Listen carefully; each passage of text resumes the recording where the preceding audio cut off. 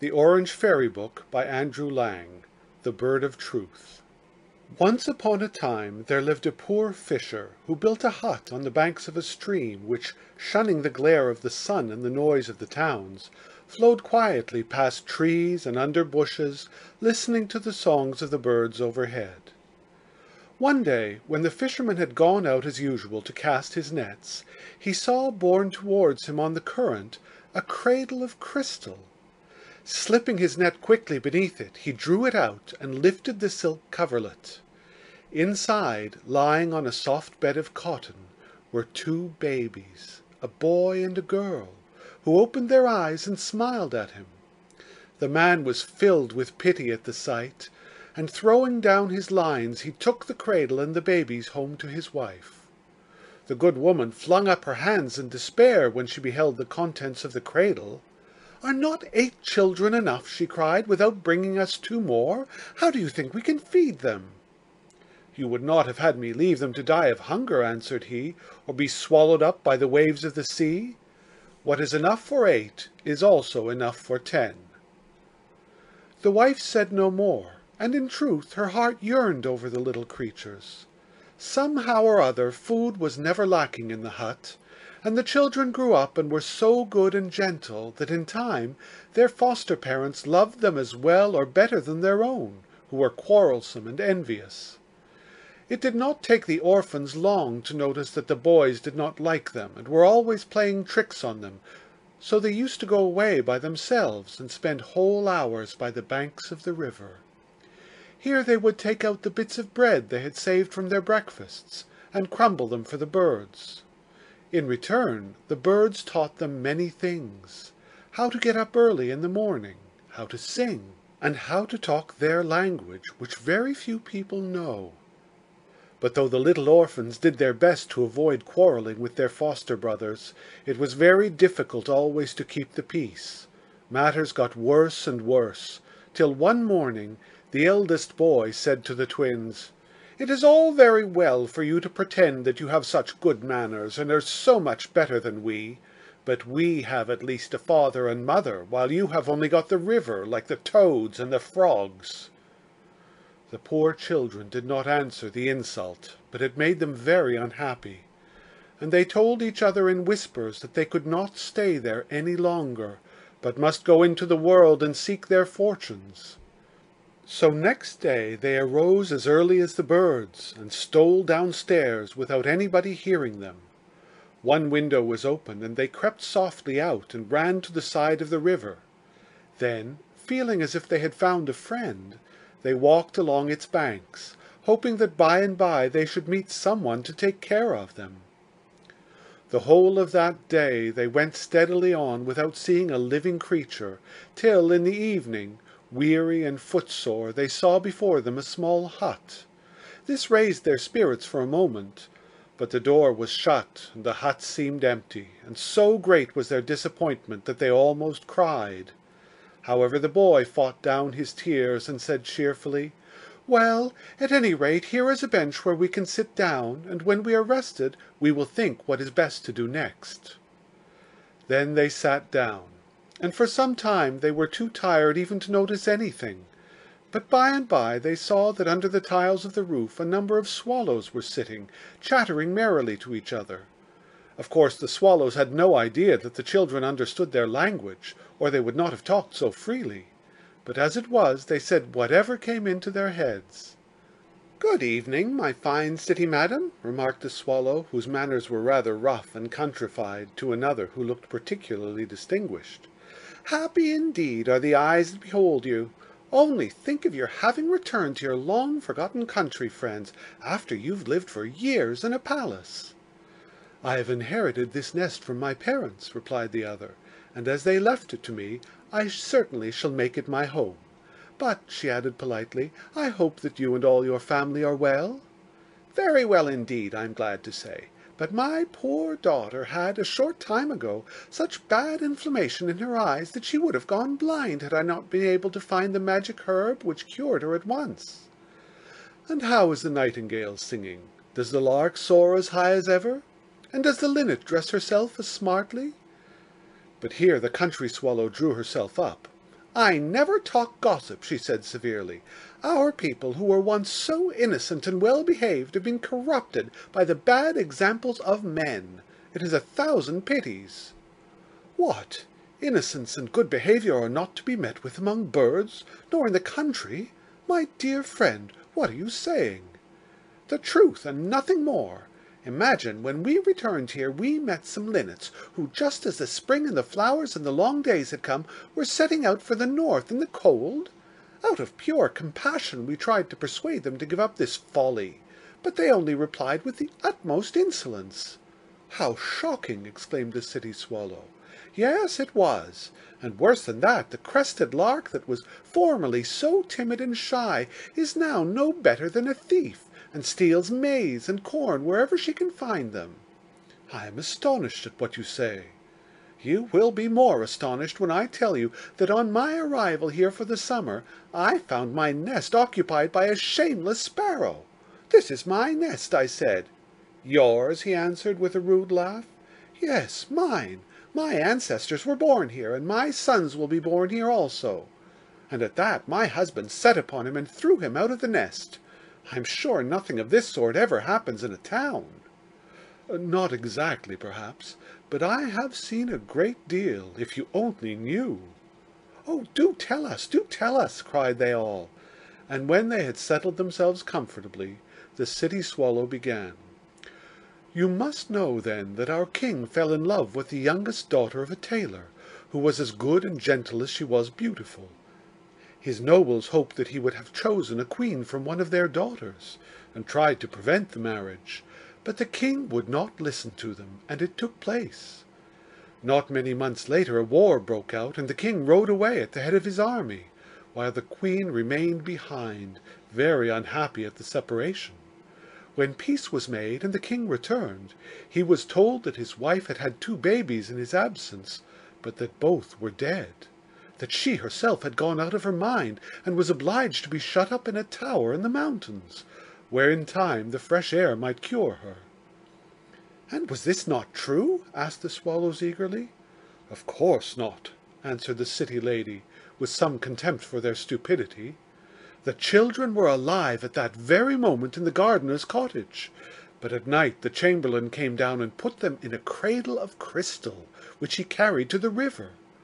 For a whole day they floated safely, for though the stream was deep, it was very still, and the children took no harm.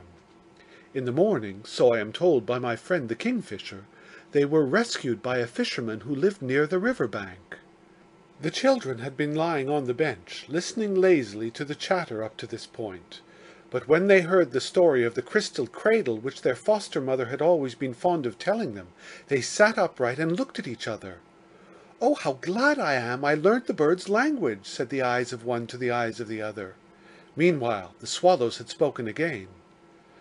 "That was indeed good fortune," cried they, "and when the children are grown up they can return to their father and set their mother free." "It will not be so easy as you think," answered the city swallow, shaking her head, "for they will have to prove that they are the king's children, and also that their mother never went mad at all. In fact, it is so difficult that there is only one way of proving it to the king." "And what is that?" cried all the swallows at once, "and how do you know it?" "I know it," answered the city swallow, "because one day when I was passing through the palace garden I met a cuckoo, who, as I need not tell you, always pretends to be able to see into the future. We began to talk about certain things which were happening in the palace, and of the events of past years. 'Ah,' said he, 'the only person who can expose the wickedness of the ministers and show the king how wrong he has been is the bird of truth, who can speak the language of men.' 'And where can this bird be found?' I asked. 'It is shut up in a castle guarded by a fierce giant, who only sleeps 1/4 of an hour out of the whole 24, replied the cuckoo. 'And where is this castle?' inquired the country swallow, who, like all the rest, and the children most of all, had been listening with deep attention. 'That is just what I don't know,' answered her friend. 'All I can tell you is that not far from here is a tower where dwells an old witch, and it is she who knows the way, and she will only teach it to the person who promises to bring her the water from the fountain of many colours, which she uses for her enchantments. But never will she betray the place where the Bird of Truth is hidden, for she hates him, and would kill him if she could. Knowing well, however, that this bird cannot die, as he is immortal, she keeps him closely shut up, and guarded night and day by the birds of bad faith, who seek to gag him so that his voice should not be heard. "And is there no one else who can tell the poor boy where to find the bird, if he should ever manage to reach the tower?" asked the country swallow. "No one," replied the city swallow, "except an owl, who lives a hermit's life in that desert, and he knows only one word of man's speech, and that is cross, so that even if the prince did succeed in getting there, he could never understand what the owl said. But look, the sun is sinking to his nest in the depths of the sea, and I must go to mine. Good night, friends, good night." Then the swallow flew away, and the children, who had forgotten both hunger and weariness in the joy of this strange news, rose up and followed in the direction of her flight. After 2 hours' walking they arrived at a large city, which they felt sure must be the capital of their father's kingdom. Seeing a good-natured looking woman standing at the door of a house, they asked her if she would give them a night's lodging, and she was so pleased with their pretty faces and nice manners that she welcomed them warmly. It was scarcely light the next morning before the girl was sweeping out the rooms and the boy watering the garden, so that by the time the good woman came downstairs there was nothing left for her to do. This so delighted her that she begged the children to stay with her altogether, and the boy answered that he would leave his sister with her gladly, but that he himself had serious business on hand and must not linger in pursuit of it. So he bade them farewell and set out. For 3 days he wandered by the most out-of-the-way paths, but no signs of a tower were to be seen anywhere. On the 4th morning it was just the same, and filled with despair he flung himself on the ground under a tree and hid his face in his hands. In a little while he heard a rustling over his head, and looking up he saw a turtle-dove watching him with her bright eyes. "O dove," cried the boy, addressing the bird in her own language, "O dove, tell me, I pray you, where is the castle of Come and Never Go?" "Poor child," answered the dove, "who has sent you on such a useless quest?" "My good or evil fortune," replied the boy, "I know not which." "To get there," said the dove, "you must follow the wind, which today is blowing towards the castle." The boy thanked her and followed the wind, fearing all the time that it might change its direction and lead him astray. But the wind seemed to feel pity for him and blew steadily on. With each step the country became more and more dreary, but at nightfall the child could see behind the dark and bare rocks something darker still. This was the tower in which dwelt the witch, and seizing the knocker he gave 3 loud knocks, which were echoed in the hollows of the rocks around.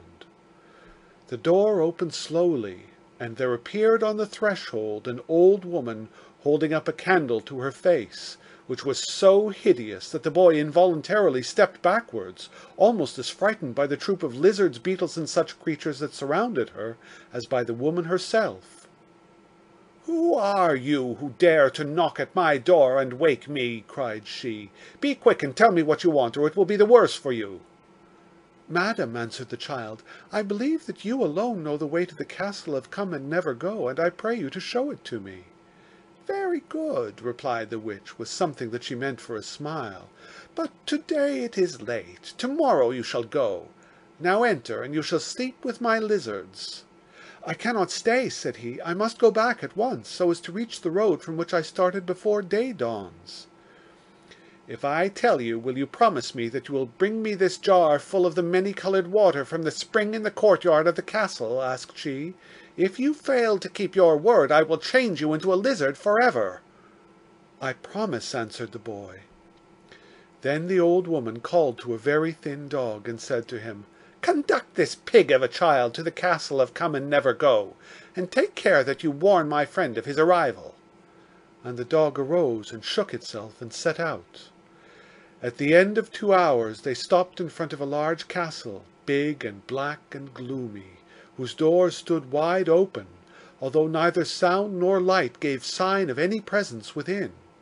The dog, however, seemed to know what to expect, and after a wild howl went on. But the boy, who was uncertain whether this was the quarter of an hour when the giant was asleep, hesitated to follow him, and paused for a moment under a wild olive that grew near by, the only tree which he had beheld since he had parted from the dove.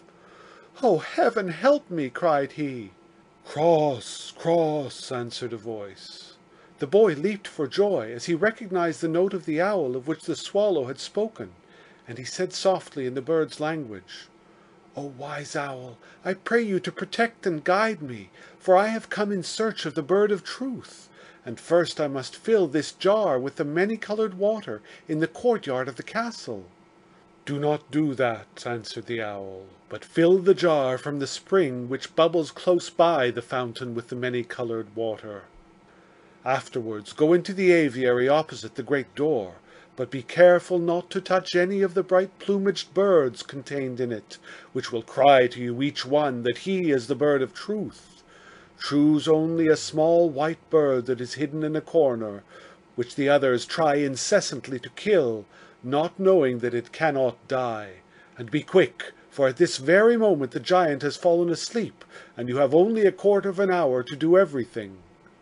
The boy ran as fast as he could and entered the courtyard, where he saw the two springs close together.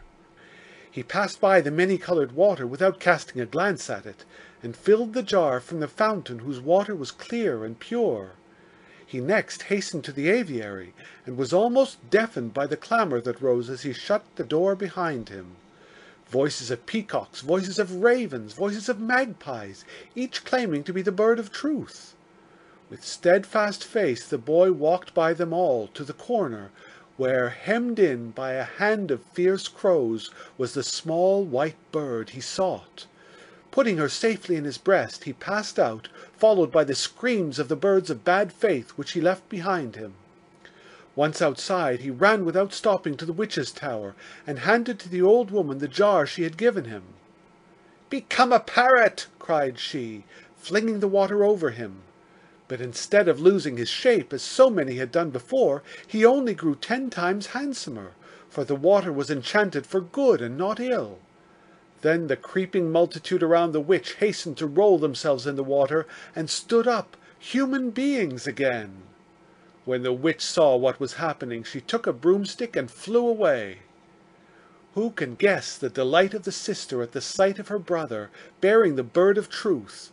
But although the boy had accomplished much, something very difficult yet remained, and that was how to carry the bird of truth to the king without her being seized by the wicked courtiers, who would be ruined by the discovery of their plot. Soon, no one knew how, the news spread abroad that the bird of truth was hovering round the palace, and the courtiers made all sorts of preparations to hinder her reaching the king. They got ready weapons that were sharpened, and weapons that were poisoned. They sent for eagles and falcons to hunt her down, and constructed cages and boxes in which to shut her up if they were not able to kill her. They declared that her white plumage was really put on to hide her black feathers. In fact, there was nothing they did not do in order to prevent the king from seeing the bird or from paying attention to her words if he did. As often happens in these cases, the courtiers brought about that which they feared. They talked so much about the bird of truth that at last the king heard of it, and expressed a wish to see her. The more difficulties that were put in his way, the stronger grew his desire, and in the end the king published a proclamation that whoever found the bird of truth should bring her to him without delay. As soon as he saw this proclamation, the boy called his sister, and they hastened to the palace. The bird was buttoned inside his tunic, but as might have been expected, the courtiers barred the way and told the child that he could not enter. It was in vain that the boy declared that he was only obeying the king's commands. The courtiers only replied that his majesty was not yet out of bed, and it was forbidden to wake him. They were still talking when, suddenly, the bird settled the question by flying upwards through an open window into the king's own room. Alighting on the pillow, close to the king's head, she bowed respectfully and said, "My lord, I am the bird of truth whom you wished to see." and I have been obliged to approach you in this manner because the boy who brought me is kept out of the palace by your courtiers."